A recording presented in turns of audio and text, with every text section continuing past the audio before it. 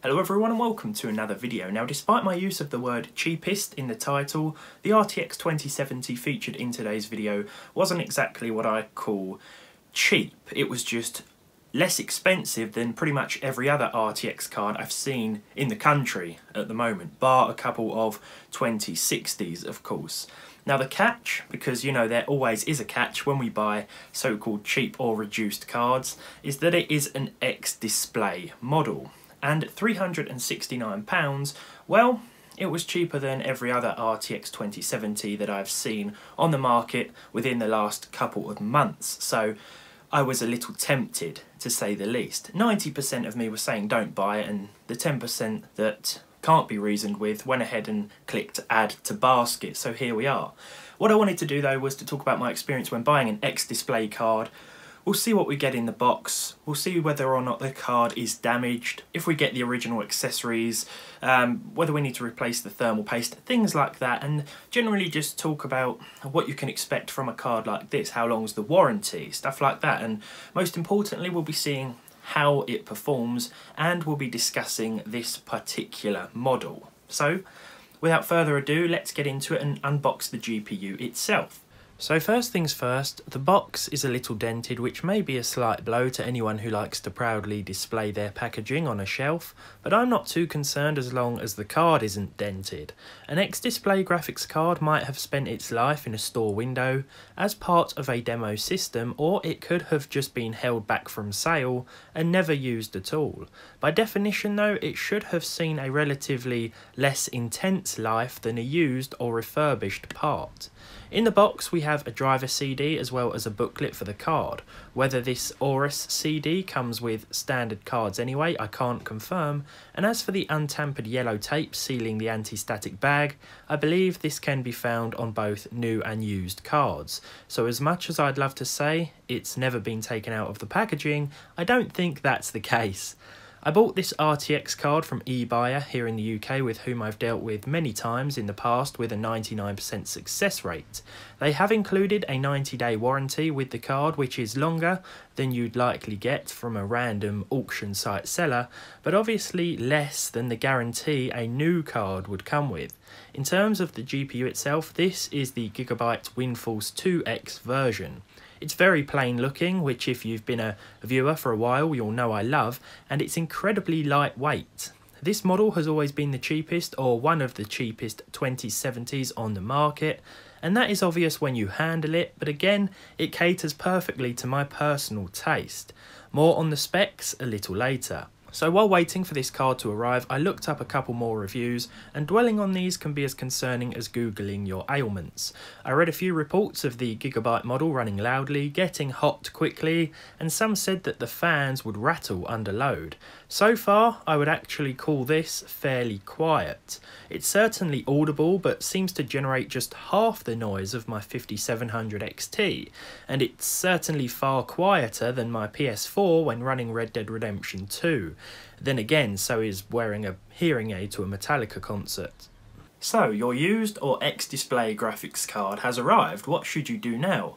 Well, to be honest, the first thing I would recommend is actually installing the card in your system and installing the drivers to go along with it. This determines whether or not the card works out of the box as it should, and this should be done, I feel, before changing the thermal paste, because at least if you test it first and you can either confirm it working or not working, you know that you haven't done any damage to the card. For example, if you take it out of the box and you replace the paste straight away, you put it in your system and it doesn't work, you can't be sure whether or not you've broken it by tampering with it or it's already broken. Now, it's probably quite difficult to break a graphics card when replacing the thermal paste these days, but I like to be 100% sure whether I'm responsible for breaking something or not. Now, I was glad to see that when I installed the drivers and the screen flickered for a half a second, that everything installed correctly and I regained a display. This is always a pretty tense moment when the screen goes black for a little while and then all of a sudden it comes back on and it's set to the default resolution of your monitor. You can breathe a sigh of relief. After that, I would then recommend checking the temperatures in MSI Afterburner, for example, the idle temperatures, maybe firing up a game to see where you are in terms of the load temperatures, running a couple of GPU intensive tests with specialized programs, and then taking the card out of the system, replacing the paste if the temperatures are getting too high. It might be a good idea to do this anyway with a second-hand card. And I'd also check that the fans are spinning too. You can do this just by looking at the card itself. You know, I've had it before where I've purchased a card and I thought this is getting a little bit hot. I replaced the paste, and because my card was facing down in the system, very much like the 2070 is today, I didn't notice that only one of the fans was working. With everything working as it should then, it was time to have a bit of fun with this card. So, launched in 2018, this 2070 features 8 gigs of GDDR6, comes equipped with 2304 CUDA cores, and requires a solo 8-pin connector. It was eventually succeeded by the 2070 Super and challenged by the 5700 and 5700 XT from AMD, both of which seem to have been largely untouched by the current all-round price increases. I guess what I'm trying to say is that the 2070 has certainly been left behind as we make our way through 2020, but it's still worth keeping an eye out for one on the used market if the price is right. To be honest, in the grand scheme of things, I probably paid a little over the odds, but I've wanted to mess around with ray tracing for a while, and taking the current market trend into consideration, I don't think I got a bad deal. Let's have some fun. So despite what some of you thought on Instagram, I didn't buy this solely for RTX Minecraft, although I did find it quite funny how 2160p and ray tracing destroyed my frame rate. Interestingly, after enabling DLSS, which renders the game at a lower internal resolution and upscales it to your display, the frame rate increased to around 35, and it still looks just as impressive. I can't believe Minecraft can now be considered a GPU melter. This was also the case in Quake 2. This is a game that will run at 1000 FPS under normal circumstances, 1000 frames per second. Very smooth indeed. Switching on ray tracing though, well, say goodbye to 950 of those frames. I'm not just messing about here, I'm conducting some very important research. After all, we need to make sure our X-Display card works as it should and doesn't overheat or just fail imminently. At this point I did notice that the fans randomly span up for about half a second when entering Forza Horizon 4's menu. It actually made me jump.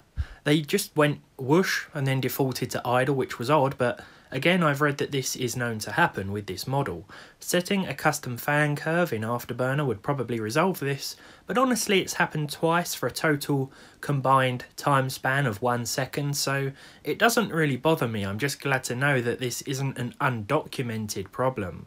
When actually playing games though, this doesn't occur, as the fan speeds build steadily, and as I mentioned before, they seem a lot quieter to the ear than some reviews led me to believe. So to summarise, when buying an X-Display card of any kind, what you're essentially getting is a card that may have been in a shop display, but it should have seen less use, as I said before, than one that you can find used, and it still comes with some sort of warranty.